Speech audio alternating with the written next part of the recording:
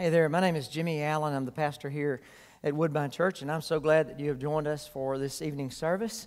You are helping to make history. We've never done 4 Christmas Eve services ever before, and y'all are the last of the 4. So we are just excited that y'all are a part of that, and thank you so much for being a part of this service this evening. We want to share with you in just a few moments. You're going to be needing a candle for our candlelight service, and if you do not have one and would like one, if you could just raise your hand. We have some folks in the back that'd be glad to bring you one. So if you just keep your hand up until they see you. If you need one, they'll be glad to bring it to you. But we're just so thankful to have you here as a part of this service this evening as we get to celebrate the birth of our Savior, Jesus Christ. So I want to invite you, if you will you pray with me for a moment? Let's pray together. God, thank you so much for everything you do. You're so loving, so powerful, so gracious, so kind. We thank you so much for the opportunity to celebrate tonight in this service. We thank you that we can celebrate the birth of our Savior, Jesus. I pray, Heavenly Father, that you would just work in every part of this service. I pray that we would honor you in all parts of it, in everything that we do, through the singing, the praying, the preaching, everything, that we would point people to you. So, Father, we give you thanks today for everything, especially for Jesus. In your name we pray. Amen.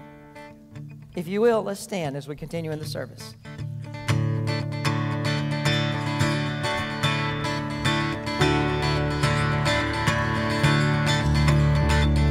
Angels we have heard on high, sweetly singing o'er the plains, and the mountains in reply, echoing their joyous strain.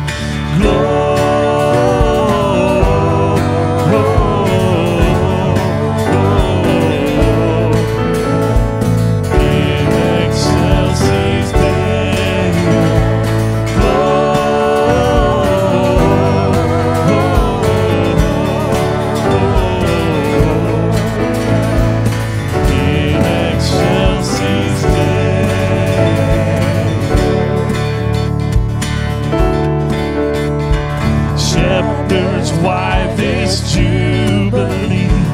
Why your joyous strings prolong? What the gladsome tidings be, which inspire your heavenly song?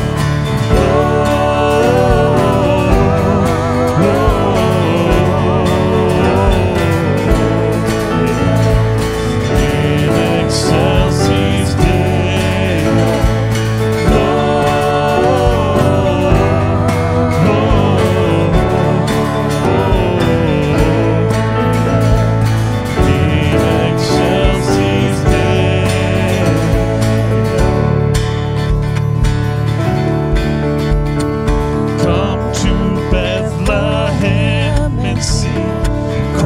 whose birth the angels sing. Come adore on bended knee, Christ the Lord, the newborn King.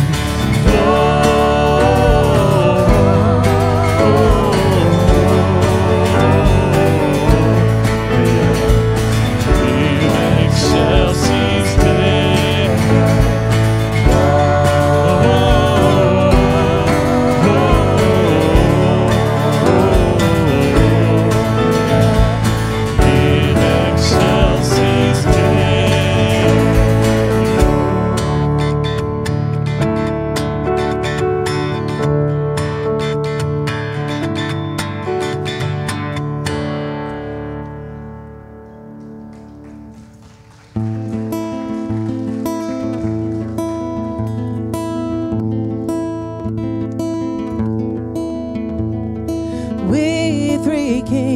of Orient are, bearing gifts we traverse afar, field and fountain, moor and mountain, following yonder star. Born a king on Bethlehem's plain, gold I bring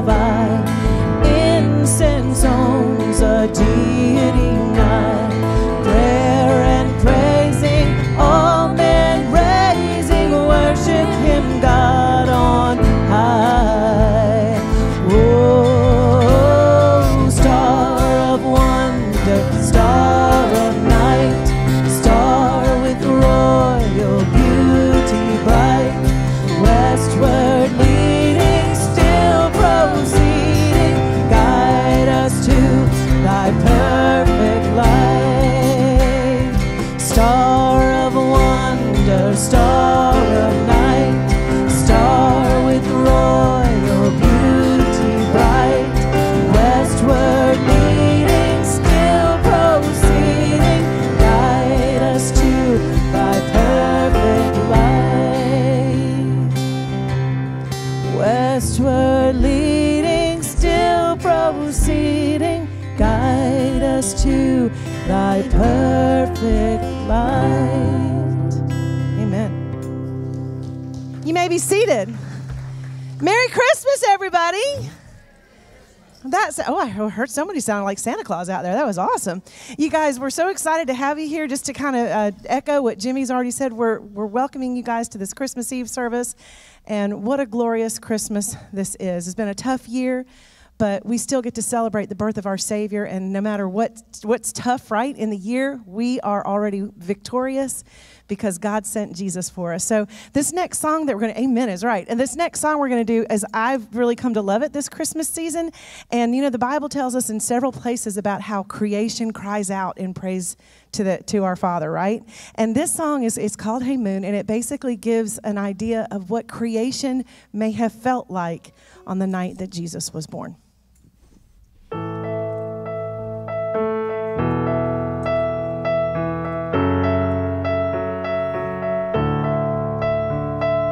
Hey, hey moon, it's funny how time just flies. Yesterday we were just kids, hanging in the sky, staying up all night.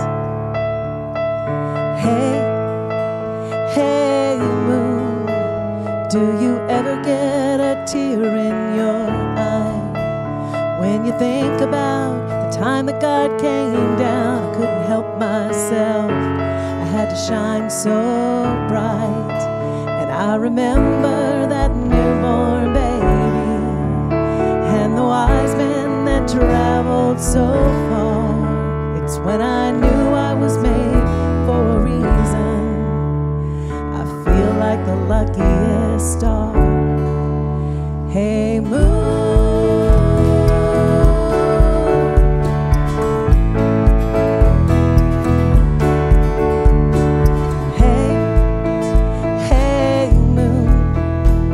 it's funny how things have changed.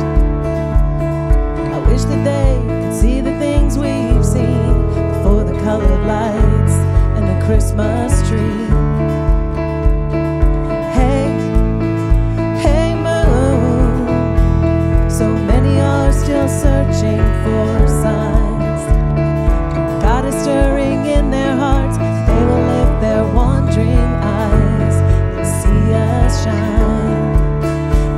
Remember that newborn baby and the wise men that traveled so far, that know they were made for a reason. I feel like the luckiest star. Hey moon,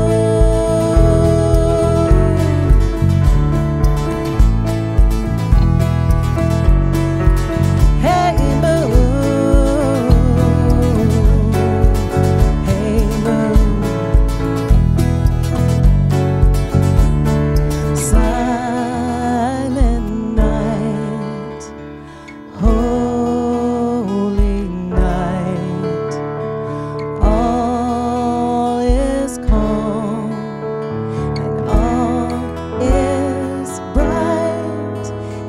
remember that newborn baby and the wise men that traveled so far. I know I was made for a reason. I feel like the luckiest star. Hey moon, hey moon.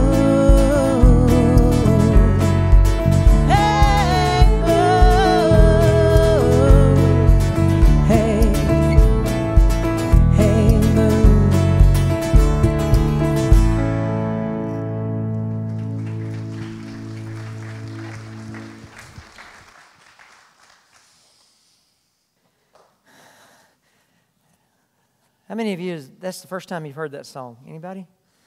Wow, a lot. Well, I'm glad that Chrissie and the team got a chance to introduce you to that song from Sidewalk Prophets. It's a wonderful song. So I'm so glad y'all got to hear that. That is a beautiful song.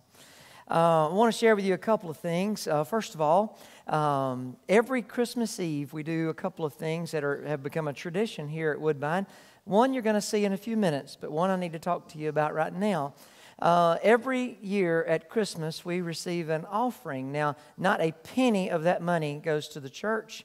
Not a penny of that stays here. Every penny that we take goes to a children's home that we sponsor. This children's home does a lot of work to help out families that are in need. Their goal is to reunite families that may have had some trouble where the children and the parents have had to be separated for a while, and they hope to bring healing to the family and bring them back together. In some instances, that's not possible. So what happens is those children are either put into foster care. That this children's home helps to place them in foster care. This children's home also trains foster parents to help care for the children, and not just their children, but they help in the whole foster system. So they do a lot of work there. And then there are some times when the children do not have parents anymore, and they help to place them in their forever home or help to care for them. If they can't find a placement, they care for them all the way up until they get into college. So it's a very important ministry. Every penny we receive goes to, on the Christmas Eve offerings, goes to that children's home for their ministry.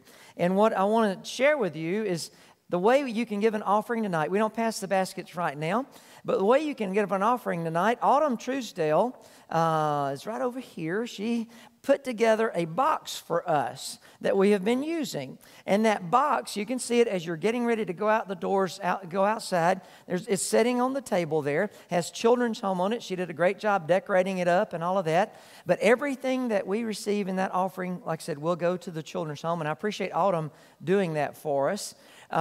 She volunteered too. I didn't even have to chase her down or anything. So thank you, Autumn. We appreciate that.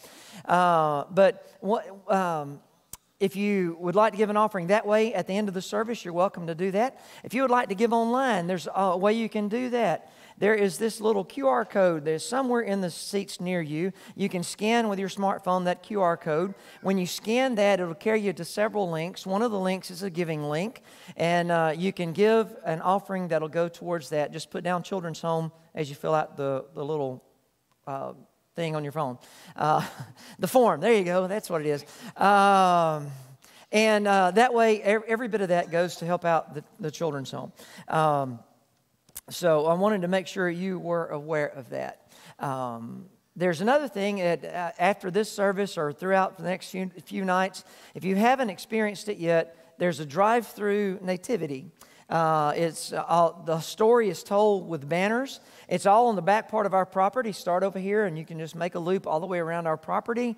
We would love to have you to do that. There is on each one of the signs there is a web address. You go to that web address, you can play that little video that's on there, and it'll give you the scriptures. It'll talk about the scriptures that relate to each one of those 15 banners. It takes about 5 minutes to ride through. It's not very long, but if you can't do it tonight, find a night in the next few nights to do it, and check out a telling of the Christmas story in that way. So we hope you'll join us with that. Now, I would like for us to spend just a moment in prayer, and then we'll continue in the service. Will you pray with me? Father, thank you so much for blessing us in so many ways.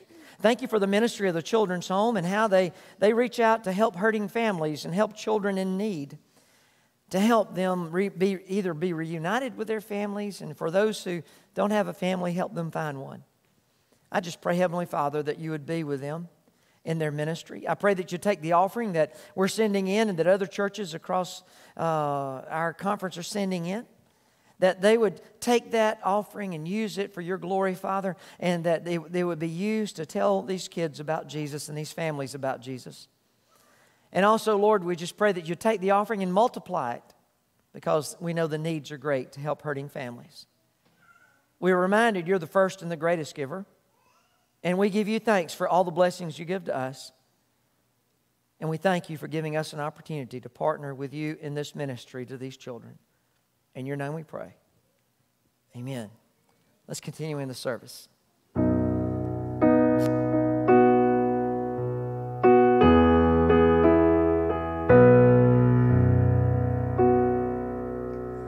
Oh, holy night, the stars are brightly shining. It is the night of our dear Savior's birth. Long lay the world in sin and error pining, till He appeared and the soul felt its worth.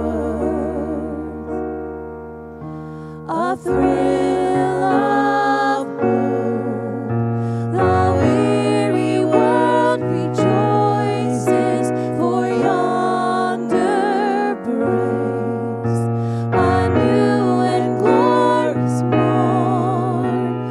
Fall on your knees. Oh, hear the angel voices. Oh, night divine, oh, night when Christ was born.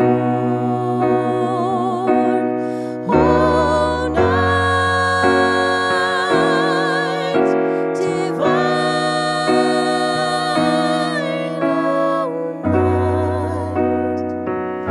oh, night divine.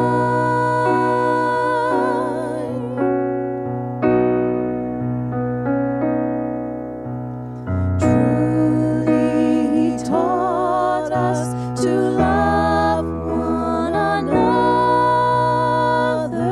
His law is love, and His gospel is peace. Chains shall He break, for the slave is our brother, and in His name all oppression shall cease. Sweet hymns of joy in grateful chorus raise we, let all within us praise His holy name.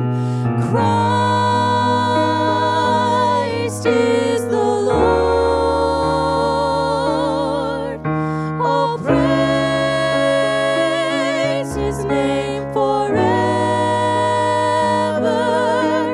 Noel,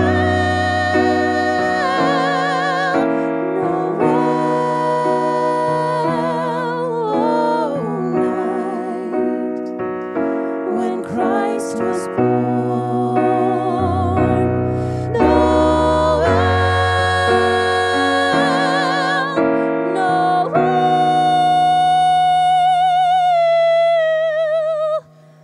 oh, night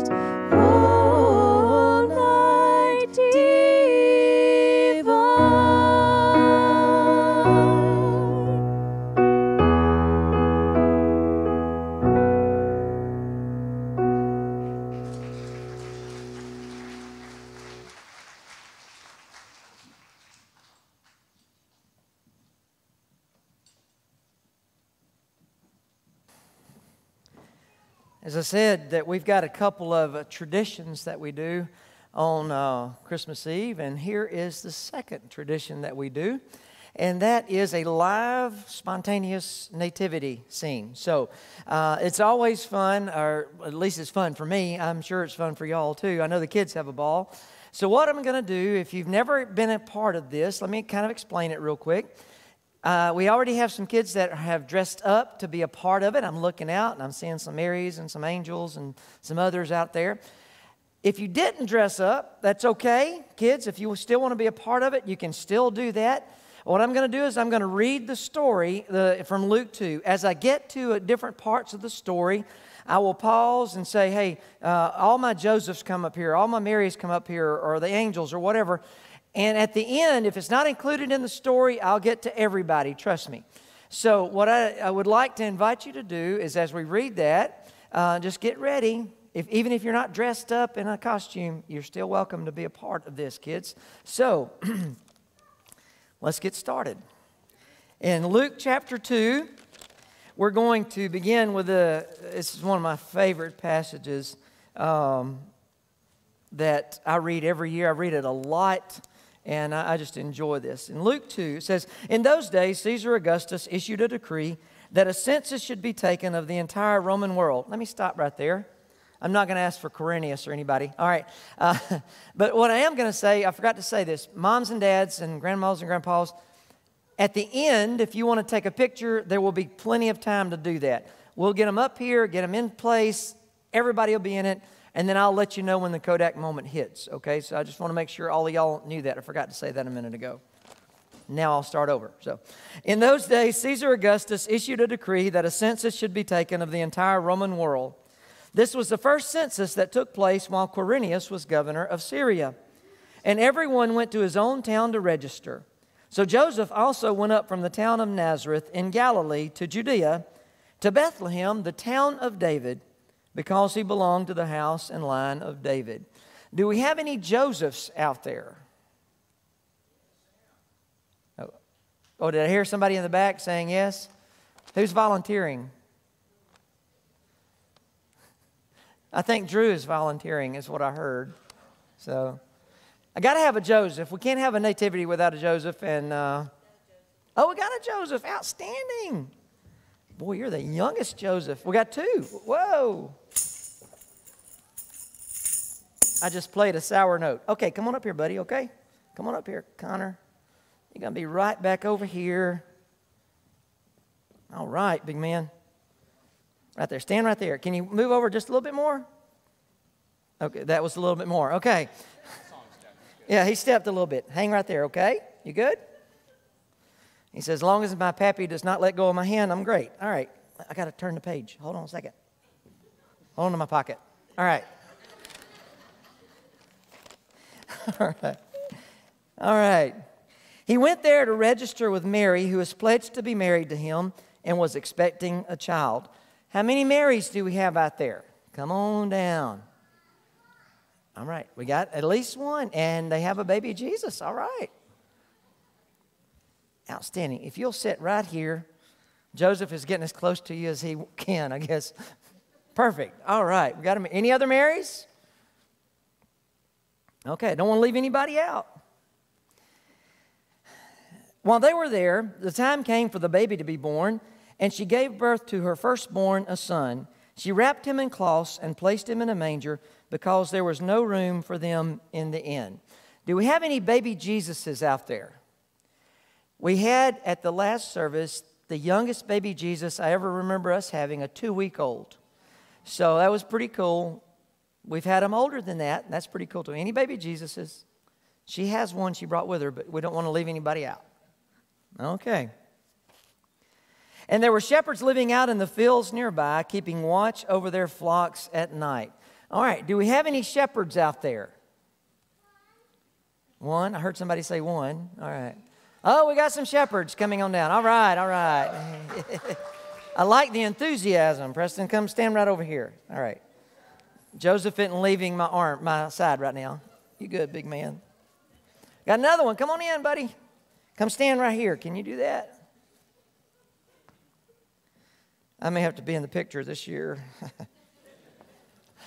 Me and Joseph. Oh, another shepherd. Come on. Can you make it? Oh.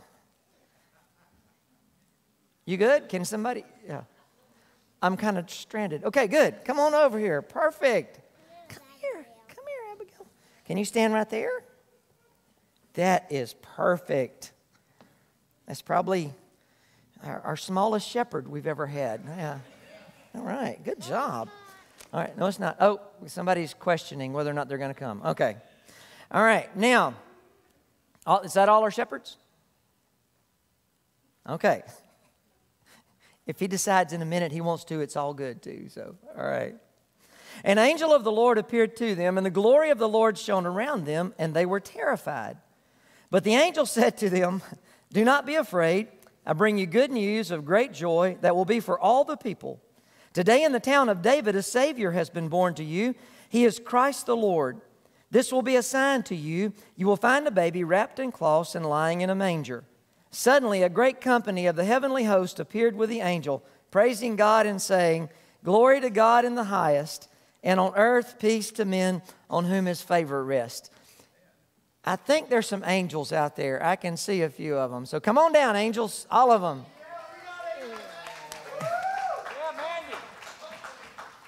Man, we've got... Oh, okay. If you want to stand over by Drew right over there? It's quite unexpected. You want to stand right here? Sit down right there. That's perfect. You can sit right there. And you want to stand right here by me? Come on over. Come on over. All right. I was not expecting some of that. Okay. That's what this is. It's live and unexpected. Okay? Any other angels? All right. When the angel had left them and gone into heaven, the shepherds said to one another, "Let's go to Bethlehem and see this thing that has happened, which the Lord has told us about." So they hurried off and found Mary and Joseph and the baby who was lying in the manger. When they had seen him, they spread the word concerning what had been told them about this child. And all who heard it were amazed at what the shepherds said to them. But Mary treasured up all these things and pondered them in her heart. The shepherds returned, glorifying and praising God for all the things they had heard and seen, which were just as they had been told. All right. Now, there are some things that aren't mentioned here, but we know that were there that night. Like, there were some animals. I mean, we've had all kinds of animals. We've had sheep, and I had a camel at one service. Any animals out there? Okay. No animals at this service. That's all right. The second question then, we also know that there was a star. Any stars out there? Yes. Yes. Somebody said, oh, here we go. All right. If they can come. Oh, this is, yeah. Everybody can come on up. It's all right. Come on up. It's not only a star. Yeah, somebody said it's a constellation. That's okay. That's all right. Come on up. Perfect. Perfect. Yeah, she will. We have a star. Oh, we got a couple more coming down. Come on down. Okay, that's probably. Oh, there's a couple more I wasn't expecting. All right, come on down.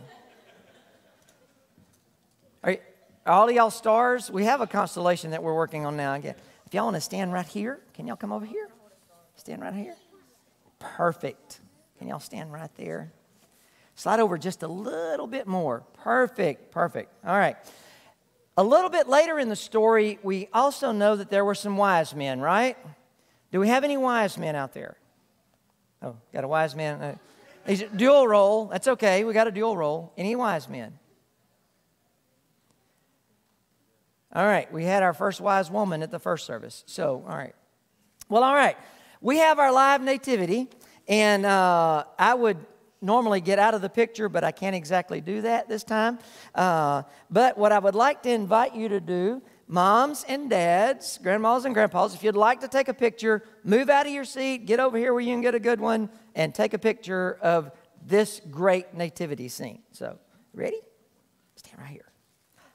Step right over here. Abigail, how are you? Slide over a little bit, buddy. This way. Okay, can you see everybody? All right. Feel free to move around anywhere you want to. The little shepherd girl? Oh, okay, well, Abigail, can you step right over here so they can see you? Perfect. Right there. Stand right there. And then, hold on a second. Okay. How's that? Can we see everybody now? Those of you who can Photoshop, take me out of the picture.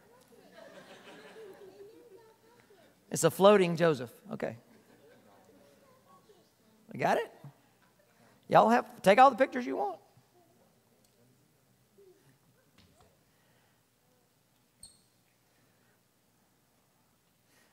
All right. I tell you what, let's thank this wonderful nativity scene, all right? Let's thank all these folks. All right. Woo-hoo. Y'all all did great. Y'all can go back to your seats now, okay? Be careful. Come on, I'll try to help y'all down as many as I can. All right. Let me drop you right down here, buddy. Good job. There you go. You got it? Y'all need some help? Y'all got it? Look at that. Uh-oh. Outstanding.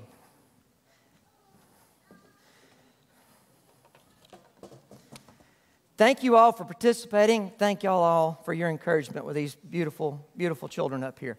And some not so children up here. All right. Child at heart, shall we say.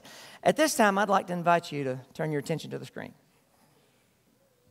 I've always wondered if I'd been at the stable that night. Would I have seen a king or just a baby? If I'd stood there with the shepherds listening to the stories about choirs of angels, Would I have asked, What child is this? or would I have known that someday he would be the shepherd of all? If I'd watched wise men bring valuable gifts, And kneel down under the guard of heavenly wonders. would I have understood that he'd be the one whom I'd find all wisdom? And that he was the greatest gift of all. Just as that baby was held by his mother, he would hold me. me, with his amazing grace. And his adoption by his father Joseph. Would be a picture of my adoption into God's family. Who could comprehend that this baby, who was defenseless, Swaddled and held, Would someday be the one holding me in his hands. I didn't witness a star moving across the skies. or scores of angels proclaiming his birth. But somehow, in the middle of my ordinary world, this extraordinary baby's birth found a place. In my worn down, beaten up heart. So like all those people who saw him, He's the one that I've been waiting for. To repair me. To redeem me. love me, forgive me. Comfort me. Help me. Die for me. Raise me to life. What child is this? he's the one who comes to save me. He's the one that comes to save me. To save me. To save me. He's the one that comes to save me.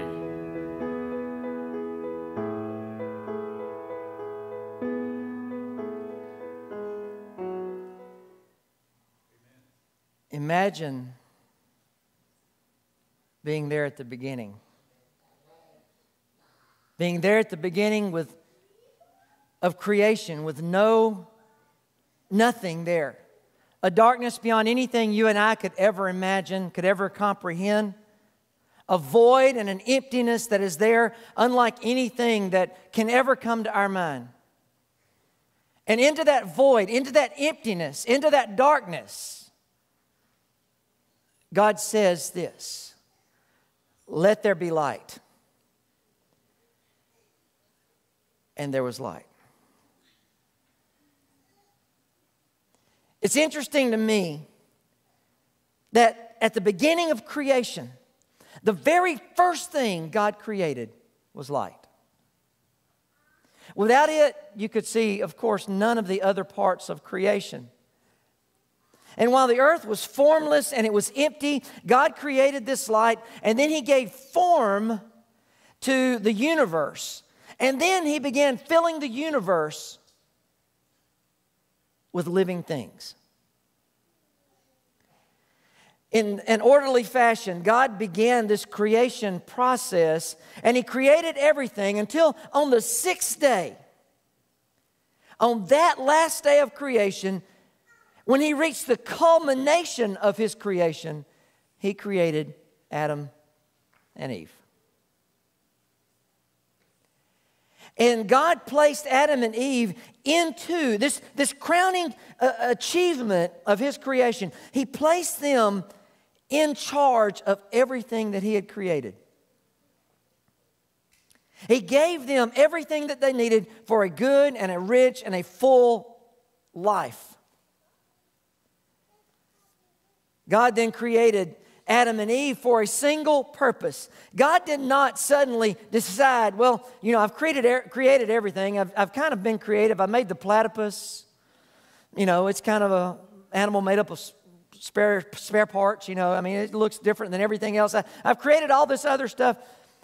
I just want to create something different. No, he didn't come to that kind of a decision. He created Adam and Eve for a very specific purpose.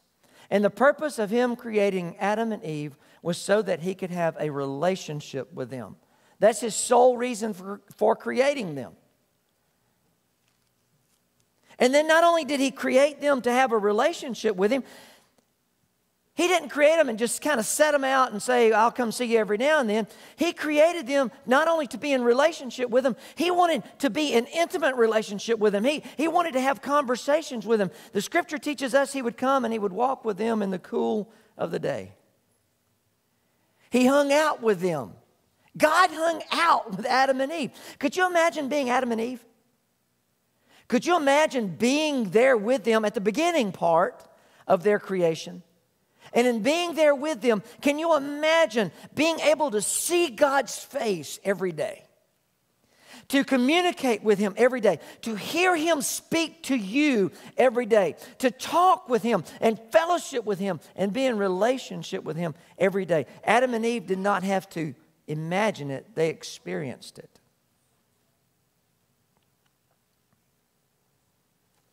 And God enjoyed hanging out with them. And God, He did everything He could to provide for Adam and Eve. And all He wanted was to be in a relationship with them, and He also wanted them to want to be in a relationship with Him.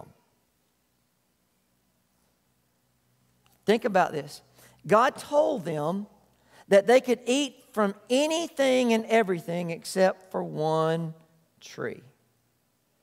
He told them that if they ate from that tree, that it would break the relationship that they had with Him. And Adam, listen, it's not like God hid it from them.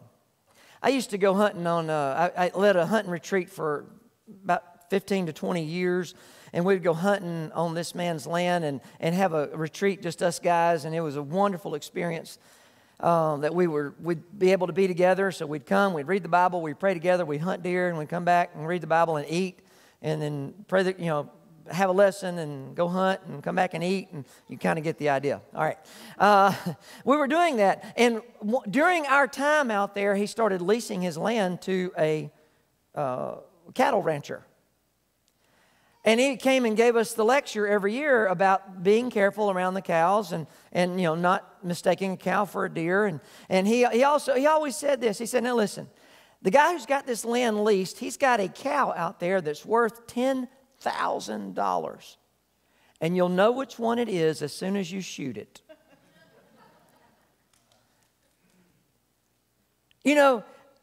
Adam and Eve didn't have to try to figure out all these fruit trees, all this stuff around. I wonder which tree God wants us to avoid. God loved Adam and Eve too much to leave it up to chance and hope they didn't go to the wrong tree. He told them exactly which tree to avoid. They had no excuse. See, Adam and Eve, they deliberately and intentionally chose to eat that forbidden fruit. Now, I don't know what that fruit was. How many of you have heard it was an apple? Anybody here an apple? I've heard it was a pomegranate. I don't know where they got the pomegranate. I actually don't know where we got apple. I don't understand that either. Because the fruit is not mentioned. It just says it is forbidden. And since it's forbidden, they're supposed to avoid it. And while we don't know what fruit it was, Adam and Eve knew exactly what fruit that was, what tree that was. But to me, it's not, what kind of fruit is not at issue. The issue is that they chose something temporary that would destroy something eternal. Adam and Eve chose to a temporary full belly over their relationship with God.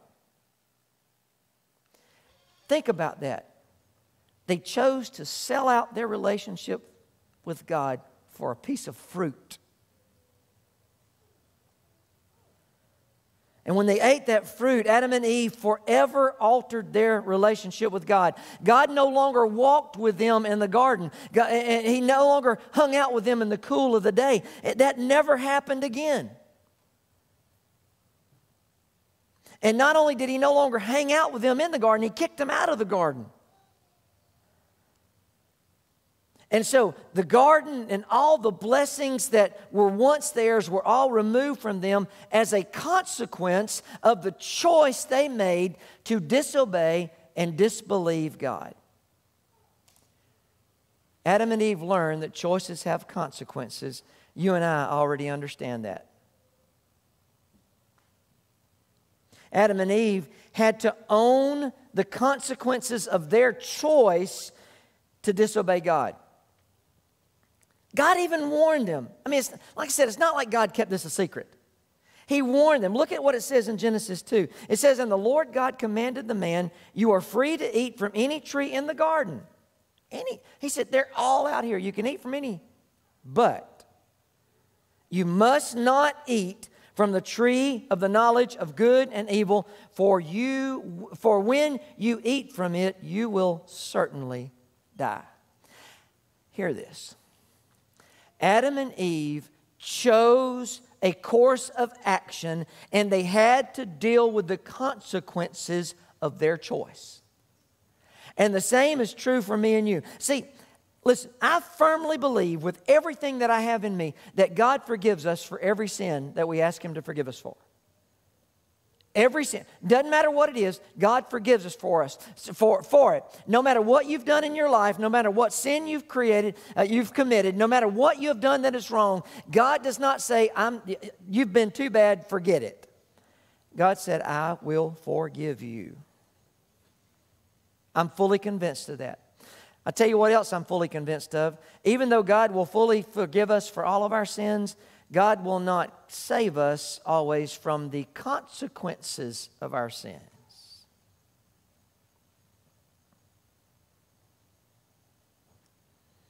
Let me give you an example.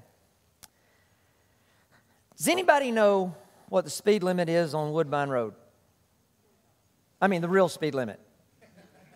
Yeah. Not what everybody imagines it to be. 45. That's what they say.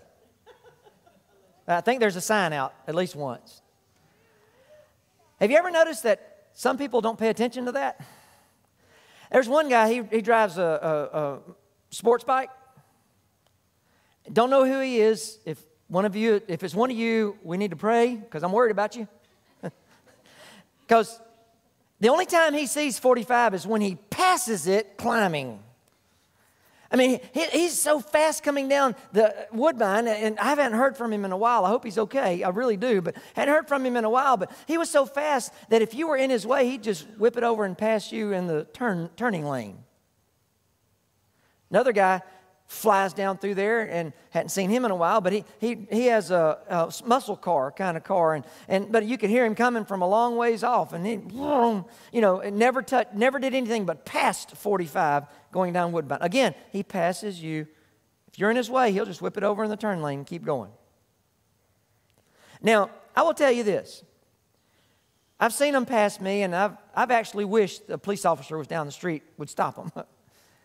If that's wrong, forgive me. But he was just flying. Well, I figured this out.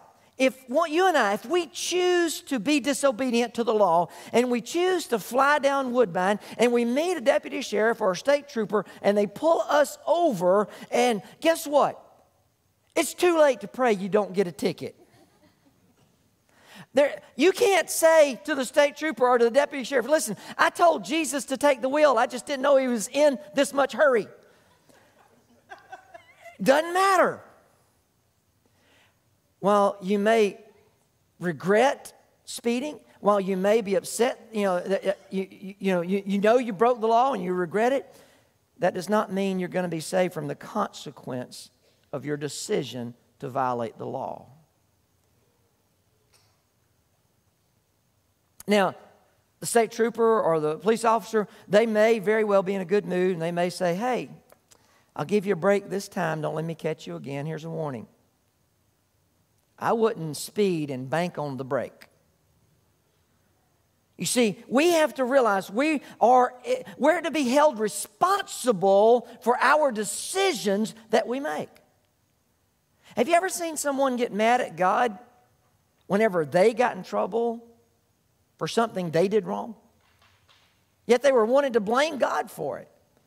Or have you ever seen someone try to blame somebody else for their sins and for what they've done wrong?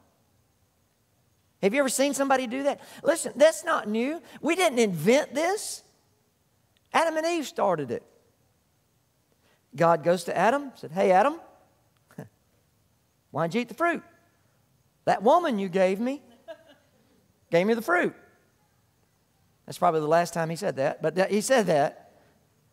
And then God goes to Eve, and he said, "Hey, Eve, why did you eat the fruit?" Eve said, "The serpent tempted me and made me eat the fruit." If you go back and read in Genesis where they ate the fruit, guess what? The serpent tempted Eve. She ate the fruit. Can you tell me where Adam was standing whenever Eve ate the fruit? Beside Eve. Go back and read it. Eve didn't take the fruit, eat it, and then go say, "Oh, well, I need to give this to Adam." It says she turned and gave it to him.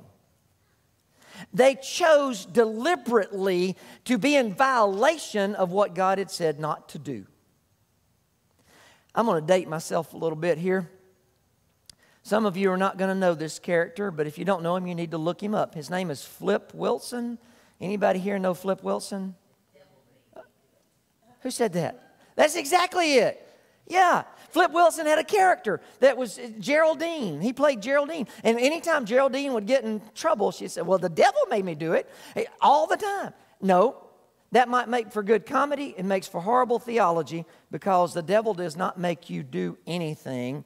If you choose to sin, you do it because you choose to do it, not because the devil made you do it. Now, that's just true. That is just the truth. When Adam and Eve chose their own course of action, they put God in a position where He had to choose.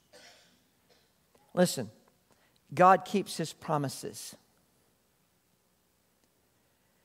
As a holy God, He could not tell Adam and Eve there would be no consequences for their disobedience, that there would be consequences for their disobedience and not follow through. I want to just ask the parents and grandparents in here just a question for just a minute. Parents, grandparents, listen. You go to your child, your grandchild, they do something wrong, you tell them, or you bring correction, that was wrong, don't do it again. You tell them, if you do that again, this is going to happen, whatever this is. Time out, take away your device, spanking, whatever it is you choose to discipline them. And you tell them, you do this, this is going to happen. What happens if they do this and what you said is going to happen doesn't happen? They're not going to trust you, are they? They're going to believe they can get away with anything. They're going to believe that, well, they said not to do it. They didn't really mean that because I've already done it 3 times. Hadn't gotten in trouble yet. Yeah, they yelled a little bit, but that's it. You see, whenever you don't follow through, you lose your credibility with your children or your grandchildren because they're no longer going to believe you're going to do what you say you're going to do. That's a harsh reality. God said, if you eat from this tree, you will die. He warned them. He told them what tree, and they disobeyed. You see, as a holy God, He had to respond in a way that was consistent with His perfect moral nature. He would not allow unchecked sin to go unpunished. You know, some people would say that the consequences of Adam and Eve's sin were pretty extreme. But listen, we need to remember that their sin set in motion our tendency to disobey God. And that is why we sin today. Adam and Eve's actions in the Garden of Eden plunged a perfect world into decay and chaos and conflict that still goes on today. Have y'all seen any conflict this year? Have you seen any decay and chaos this year? It's because of Adam and Eve's disobedience. See, we are all children of Adam and Eve, and we have all inherited their sin nature. I've said this before. You do not teach a child to be bad. They learn that on their own because they're your child. Mine learned it from me and my wife because they're our children. We have a sin nature they inherited from us. You see, Adam and Eve's actions in the Garden of Eden caused all the chaos. Every human being born since Adam and Eve, with the exception of Jesus, inherited that sin nature.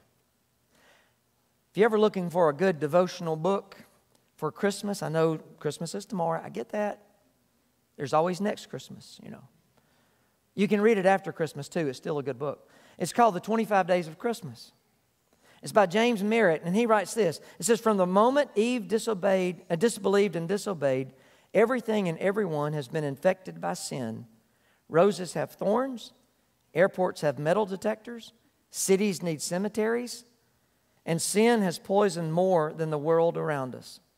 Why do we do the things we know we shouldn't, and why don't we do what we know we should? Something is wrong with our heart. You see, even though Adam and Eve, their sin was devastating, both for them and for us, we have good news because God does not let a problem go unsolved. I know you're sitting out there going, well, you know, Jimmy, we came tonight because it's Christmas Eve. And the reason we came tonight is, you know, this is a fun night and we have the live nativity and we sing Christmas carols. You know, we only get them for 2 or 3 Sundays out of the year. You know, we came for all of that. And you're talking about Adam and Eve and sin. What in the world does that have to do with Christmas?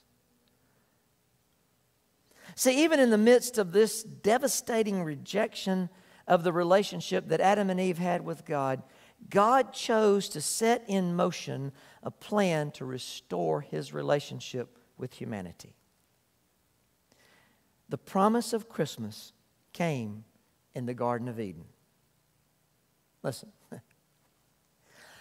a lot of people think that you find the Christmas story, it begins, and it's first mentioned in the Bible in Matthew or in Luke or, you know, books of the New Testament. That's not true. The first mention of the Christmas story is not in the books of the New Testament.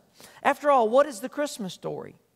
Isn't the Christmas story the story of God sending His Son to be our Savior?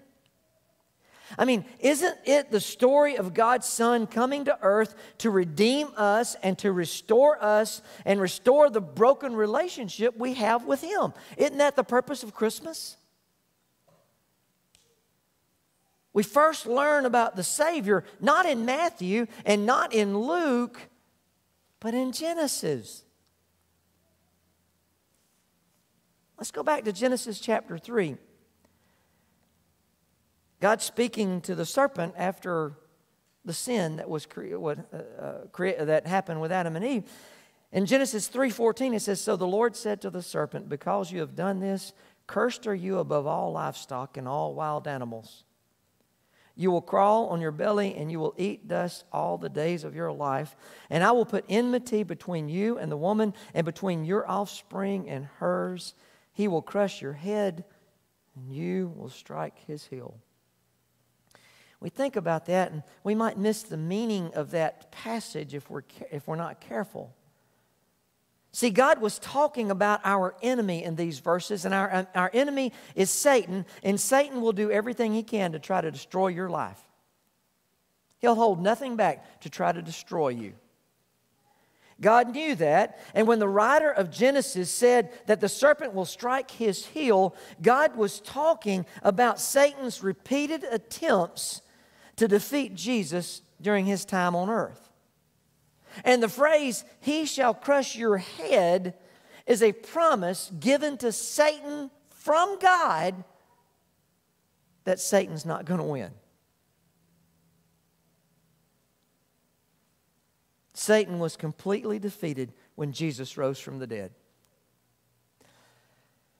My granny, she only wore shoes if she was going two places. She wore shoes when she was going to the store and when she was going to church. Other than that, rain or shine, sleet, snow, it did not matter. She always was barefooted. Always was barefooted. Y'all know what sweet gum balls are? Y'all know how painful those things are if you step on it with your bare foot? You got sweet gum balls, you got acorns, you got pecans. They're all out in the yard. Didn't bother her. She could walk right across them. She had to walk down her gravel driveway to get to her mailbox. She did it barefooted. She worked her garden barefooted. Listen, I believe God made shoes for a reason. I don't do barefooted. I mean, I don't even do barefooted in my house that much. I'll have on socks if I don't. Listen, I have house shoes. I know that might not sound very manly, but hey, guess what? I've stepped on a Lego. You ever step on a Lego? That'll make you say your Sunday school lesson. I mean, man, that hurts. It's painful to my foot.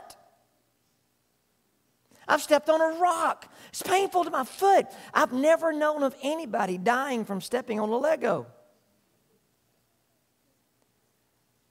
There have been a lot of people died from getting hit in the head with a rock. You see, getting struck on your heel is not deadly. Getting your head crushed is. Don't miss this. Mere moments after sin separated Adam and Eve from God, God set in motion His plan to redeem us. Not years later, not a long time later, right there, He set in motion. He said to the serpent, whenever he found out, listen, God already knew it, but whenever he was addressing the serpent and said, you're going to try to strike his heel, but he's going to crush your head. That's the beginning of God's plan of salvation right then. Genesis 3:15 is the first verse in the Bible to tell us of a Savior who would bring salvation from our sin, who would save us from our sin, and who would restore our relationship with our God. See, the promise of Christmas came in the Garden of Eden, but the fulfillment of Christmas came in a stable in Bethlehem. You got that sleepy little town of Bethlehem. On a night that seemed like every other night, and on that night, something that would change all of history happened. A promise that was made in Genesis was kept. On that special night, God fulfilled what He had told to Adam and Eve in the Garden of Eden, the promise that so many people had been expecting for for thousands of years was fulfilled, not in a military leader, not in a political leader, but it was fulfilled in a baby born in a barn and laid in a feed trough.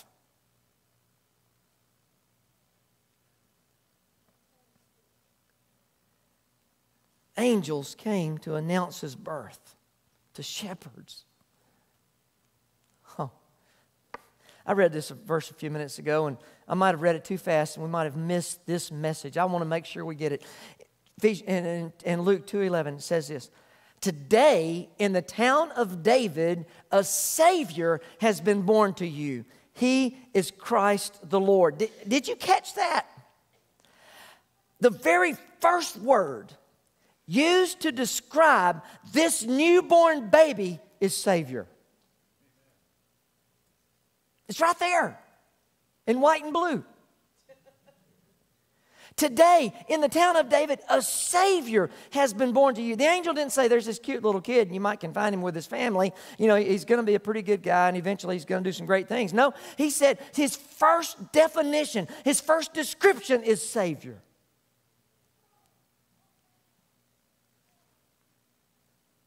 I mean, this is exactly what the world had been waiting for since Adam and Eve ate the forbidden fruit. Let's look on. Let's look at these verses one more time from Luke. In Luke 2, Luke writes this: when the angels had left them and gone into heaven, the shepherds said to one another, let's go to Bethlehem and see this thing that has happened, which the Lord has told us about. So they hurried off and found Mary and Joseph and the baby who was lying in the manger. When they had seen him, they spread the word concerning what had been told them about this child. And all who heard it were amazed at what the shepherds said to them. Can you imagine the excitement on these with these shepherds? Can you imagine that? I mean, a couple of weeks ago, I talked about the shepherds. I had a sermon about the shepherds. And what was very interesting is this. They got the message in the middle of the night.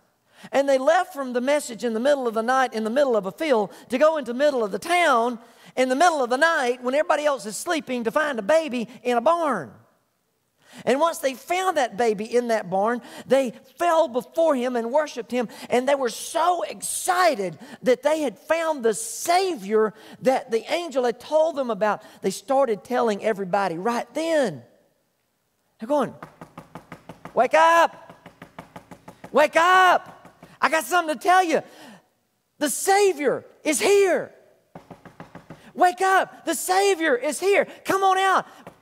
The Savior is here. He is here. Come on out. Hey, they were telling everybody the Savior had been born. Hey, just down here. Go down here. Turn left. He's in that barn.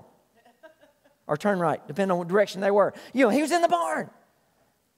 The Savior is here. They were so excited that the Savior is here.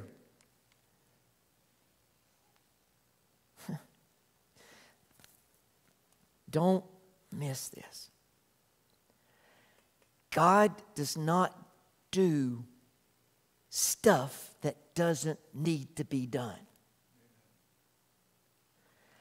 So if we didn't need a Savior, He wouldn't have gone to all the effort and trouble to send us one. But the fact that He sent a Savior to earth means that we need one whether we realize it or not. Have you ever had anybody ask you, what does it mean to be saved? Are you saved? You ever had anybody ask you that? What does it mean to be saved? To be saved, another word for saved is a synonym. It says to be rescued, to be delivered, to be set free. You see, we need a Savior. And the good news is He's here. Jesus' earthly father, listen to this, before Jesus was born, before Joseph knew he was going to be an adoptive father, Jesus' earthly father, Joseph, was told these words in a dream. Matthew records, it says, she, Mary, will give birth to a son, and you are to give him, you, Joseph, you are to give him the name Jesus. Why? Here it is. Because he will save His people from their sins. You know what sin is? Sin is not just a mistake we make. Sin is an attitude. Sin is an intentional disobedience of God, of what God has told us to do. Sin causes us to say things like, I want to be my own boss. I don't need God. God, you go do your thing and I'll go over here and do my thing. Listen, we need a Savior. And He's here. He's here to save us from that. Because of that kind of self-centeredness, we need that Savior. See, the Bible says that every one of us has this sin attitude in our lives. Every one of us. Listen, every problem we have in life is caused because of sin. Every problem. Sin causes confusion, guilt, shame, regret, bitterness, resentment, grudges, worry, fear, discouragement, anxiety, emptiness, despair, conflict between two people. Every single one of our problems is caused because we're not connected to God. But the good news is that even though we need a Savior, He's here. He's here. See, as a result of sin, Jesus said, I want to set you free. I want to release you. I want to save you. Listen, I want to be real with you. All of you that are in this room, all those listening online, I want to be real with you. Maybe there's some of you that have never realized you need a Savior. Maybe you've been looking for that one thing that's going to give you fulfillment and meaning and peace in your life. And you hadn't found it. The problem is you're looking in the wrong place. That's why you're so frustrated. And what Jesus wants to say to you right now, He wants to say this. He said, I can replace your frustration in your heart with peace. I can replace the guilt and the resentment and the shame and the grudges with forgiveness. I can replace the worry and the anxiety in your heart with confidence and with faith. Jesus says, I can replace that despair with hope. I can replace that emptiness with meaning and with purpose. But I'm not going to break down the door of your heart. You're going to have to let me in. How many of you have ever seen the picture? I should have had it up on the screen. You could see it. It's a picture of Jesus. You know, it's great. This artist painted this picture, and it has a picture of Jesus standing at a door with his hand up, knocking on it. You ever seen that picture? Google it. Just Jesus knocking at the door. It'll come up real easy. Google it later. All right. But I'll go. You look at that picture. Do you know what's missing? I'm not going to wait. Let you make you wait and find out. I'll tell you what's missing. What's missing is a doorknob. Jesus is on the outside. He's knocking on the door. But you have to open the door to let Him in. He's not going to kick the door down. He's not going to force His way in. He's knocking, asking, can He come in? Now, if you open the door, He'll walk in. But until you open the door in your life to Him, He's not going to walk in. He's a gentleman. While He doesn't agree with your choice, He will respect it. But He'll keep knocking. He'll keep knocking. You know, we started this message today talking about the choice Adam and Eve made to break their relationship with God. And we saw how God promised a Savior to restore that broken relationship. And we have seen that delivery of that promise was made on that first Christmas when our Savior was born in Bethlehem.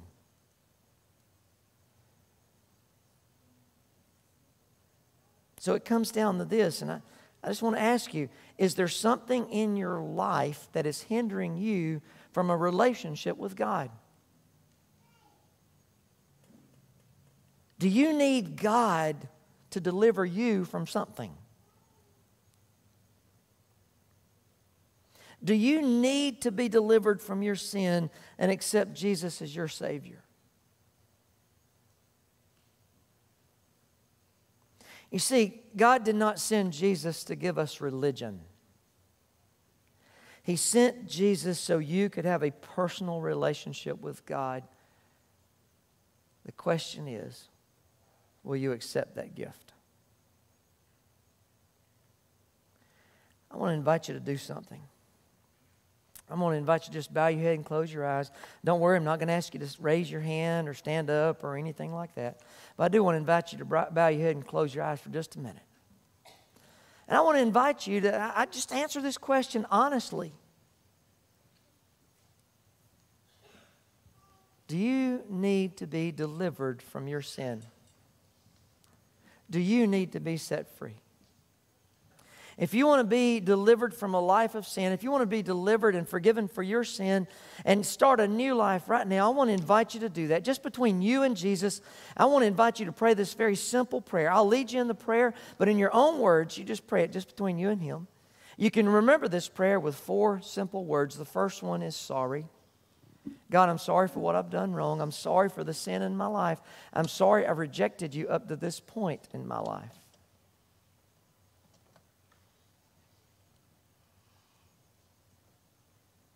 The second word is please. Please forgive me of my sins. Please save me. Please deliver me from the sin that's in my life. Please come into my life and be my Lord. The last 2 words are thank you. Thank you for loving me. Thank you for saving me. Thank you for never giving up on me. Thank you for always giving me another chance. Thank you for Jesus. Father, for those who have prayed that prayer for the first time today and meant it, I pray that you would work in their life in a very powerful way. I pray that they would be drawn to you day in and day out. And whatever it is, Lord, that keeps trying to hinder them in their growth, that you would just deliver them from that. For others who are already Christ followers, they may have been Christ followers for a while.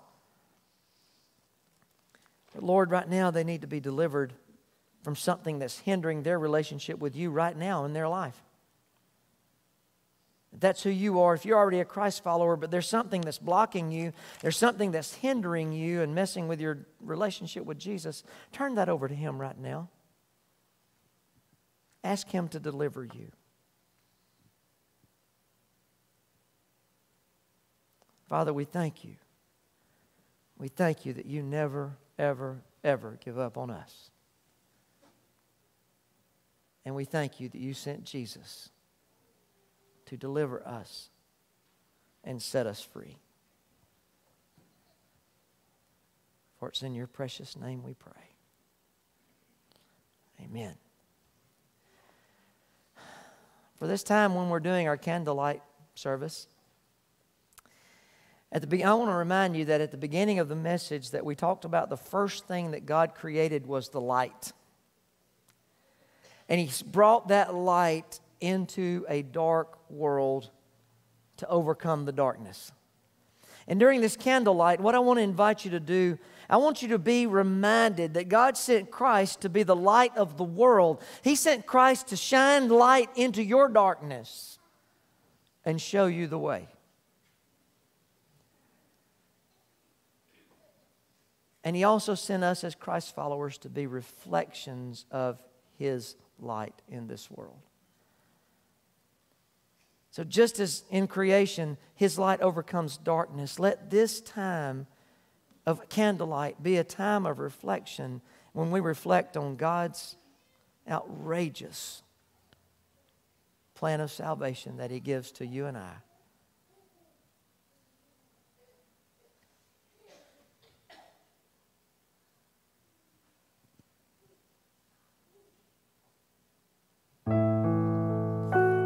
I'm going to invite those who are going to assist me to please come to the bottom of the steps there.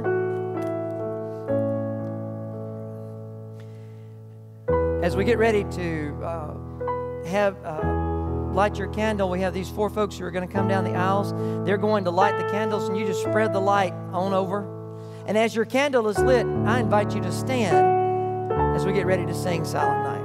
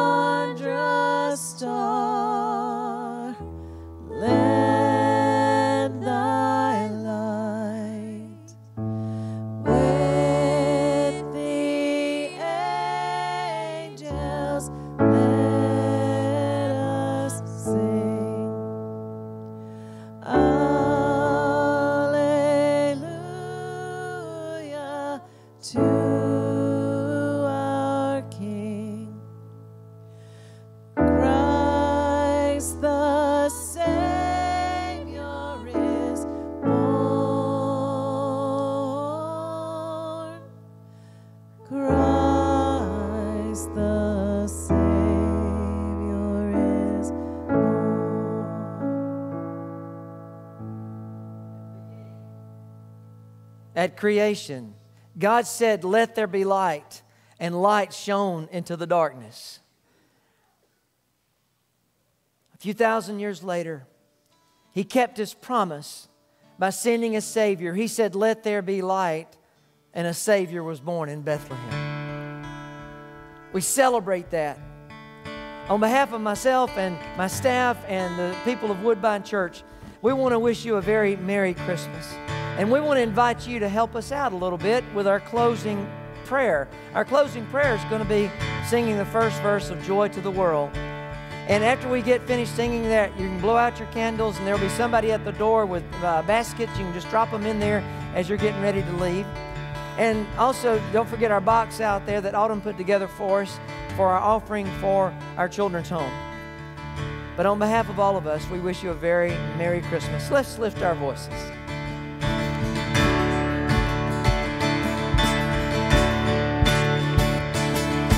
Joy to the world, the Lord is come. Let earth receive her King. Let every heart prepare Him room. And heaven and nature sing, and heaven and nature sing, and heaven nature sing. Amen. Merry Christmas. God bless you.